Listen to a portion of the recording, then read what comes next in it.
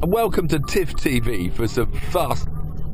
Oh, yeah, GPS detective. Sorry, I interrupted my flow there. The cameras were talking to me. Welcome to Tiff TV for some fast taps with Thruxton and BMW M4 with... Simon. Hello, Simon. Please, have you just come down for the wild ride? Have you been driving on the track today? No, a friend's got the wild ride. Your friend's driving? Right, he's done that, and we were kind of stood there going, I'm going to do that. Yes. What other chances have I got? Have you been on racetracks before? Yes, Castle Coombe. Oh, that's lovely. It's a bit like Thruxton, really, but not quite as fast. I just press my little memory button, you get my settings up, instant throttle, instant gear change, traction control off, and yeah, like Castle Coombe, this is an old-fashioned track with flowing curves, interrupted by a couple of tight technical sections, the first being this complex, where we didn't want to use all the road in the first two bits, we want to open out the last bit, but we don't end up on the grass. So we then launched this series of high-speed corners that makes Thruxton so unusual nowadays. A series of bends where we're trying to stay at over 100 miles an hour as we pick out this magical racing line we teach. And the racing line in any corner is just to use as little longer as possible and stay on the road. You let the car run to the very edge as we build momentum down towards the fastest corner, Church Corner. Now we're going to touch the brakes to make sure we can get that apex and then fire it onto the straight as quick as we can. In fifth gear, of course. We've got 7 gears, we don't use top gear, top is rubbish these days. We stay in fifth gear. 147 miles an hour before we break this tight chicane at the end of the lap. Another right, left, right. We get a little bit sideways on the way. Catch the first by pulling it the other way. A little bit of tread coming off that back tire that's overheating. But on to another lap. It's cracking. This lovely 3-litre twin turbo growling away. It's completely standard M4 throughout the showroom, standard Pirelli tyres, but even the best tyres have their limits. But it's a combination of tyres confidence. Like a flick it in, get it a bit sideways, spin up the wheels, flick it the other way, and a big drift on. That little bit of tread beginning to flick off the rear when they overheat the tyres.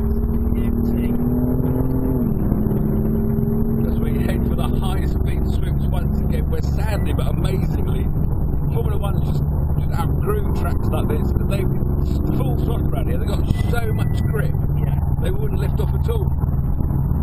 So the only test around here beats their neck muscles rather than their driving skills.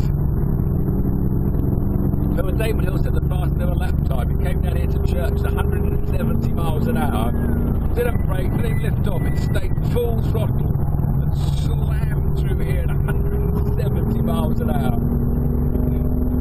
So he went on to average 147 average. They just got so much, worked out he could do 3 laps, the time it takes me to 2. Down to 4th, down to 3rd, dropped about 70 miles an hour, flicking in again.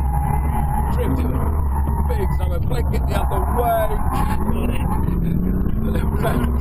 The rear tyres now falling apart overheating. After 2 laps of driving like Lewis Hamilton, we've overheated the tyres. Now we've got to drive the last lap like Jensen Butts when the tyres recover. That rear left is dead. It might survive a couple more trips. It's just rumbling in the jungle. So now trying to turn in the middle, let the grass the grip. There he goes. There's the dead tyre. We were supposed to be cruising in. All a little bit of rubber come off, well it just annoyed me a lot. So Damon was absolutely full throttle from here all the way back to Grandstand, so he just stayed flat.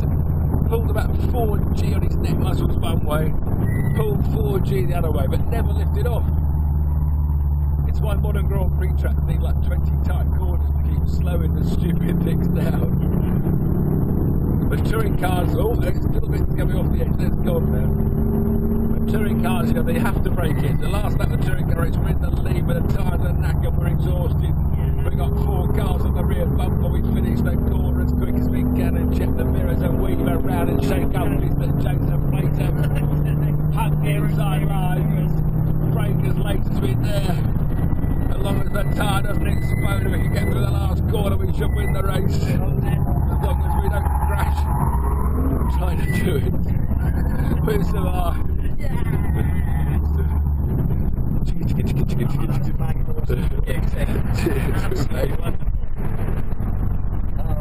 Cool spud!